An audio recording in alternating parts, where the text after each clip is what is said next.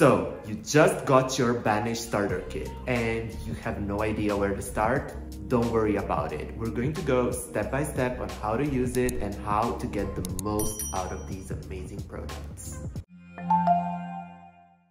But first, let me tell you why I love the Banisher. When it comes to microneedling at home, you have to be really careful. There are a lot of products on the market that can do more harm than good to your skin. You probably saw ads for these derma rollers, which are honestly not the best idea. The microneedles in them enter the skin at an angle, which can cause micro tears and even more scarring. I love Banish because they created a device that offers all the benefits of at-home microneedling without the dangers of derma rollers. They work perpendicularly on your skin, meaning that there are no dangers of micro tears, and they even include a built-in system for disinfecting your device. The Banisher 2.0 is what we call a derma stamper, and here is how you're going to use it with the rest of your Banish starter kit.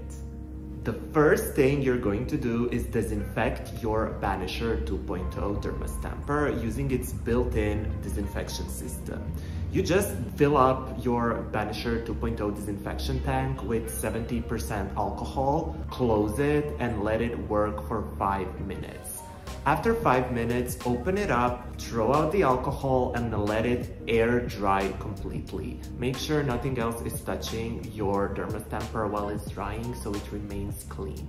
Step 2. While your Banisher 2.0 is disinfecting, cleanse your face using the Banish All Clear Mint Cleanser or your favorite gentle cleanser. Also, make sure your hands are as clean and as sterile as possible.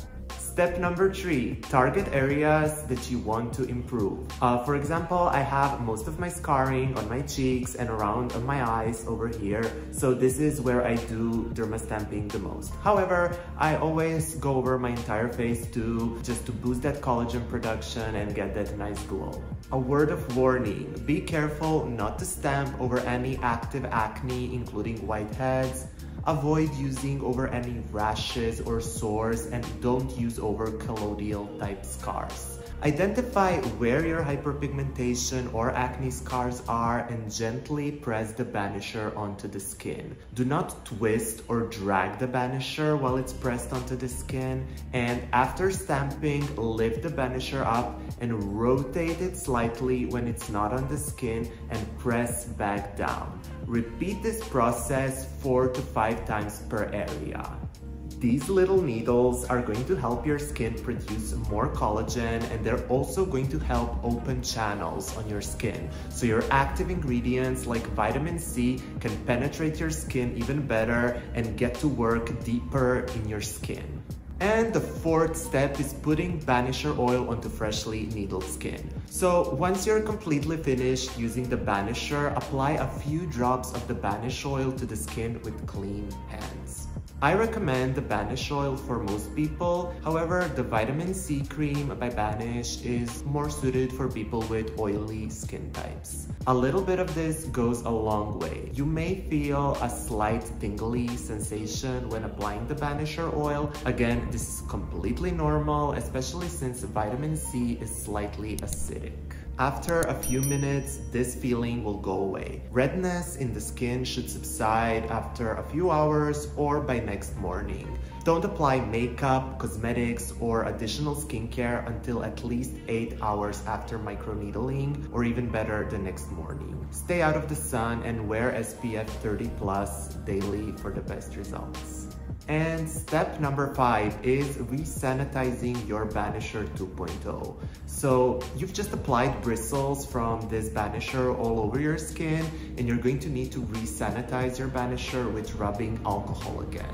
Over time, dead skin cells can collect in between the bristles, and they do become dull with repeated use. For this reason, it is recommended to replace the Banisher 2.0 after 8 to 10 uses, or whenever you notice the bristles are dulling. You can use the Banisher 2.0 once a week or once every other week, depending on how sensitive your skin is. It's important to give enough time in between each use. Consistency brings the best results, as always.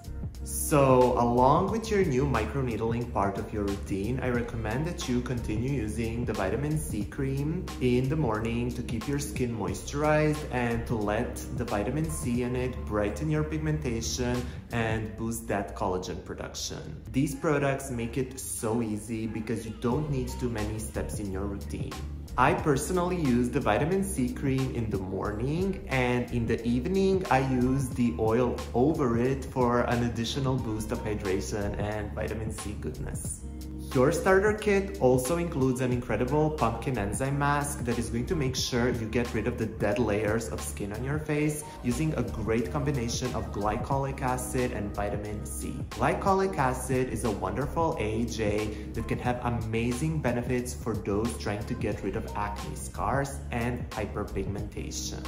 Also, don't forget about your fighter gel. The fighter gel is a holy grail product for those moments when your skin is red, inflamed, or if you have an active breakout. You simply apply a thin layer wherever your skin is feeling angry, and the organic aloe vera, centella asiatica, and green tea will soothe and cool down your skin. I love this. So that's it. This combination of microneedling, powerful active ingredients, and soothing, organic, calming ingredients will be great additions to your skincare journey. If you are confused about building your own skincare routine, this is a great way to get everything you need in one place. Just remember to be consistent with the products, but also be consistent with your self-care and self-love. When you look into the mirror, don't overanalyze imperfections because we all have them. Human skin isn't plastic. If you're kind to your skin will love you for it. I hope this video helped you. See you!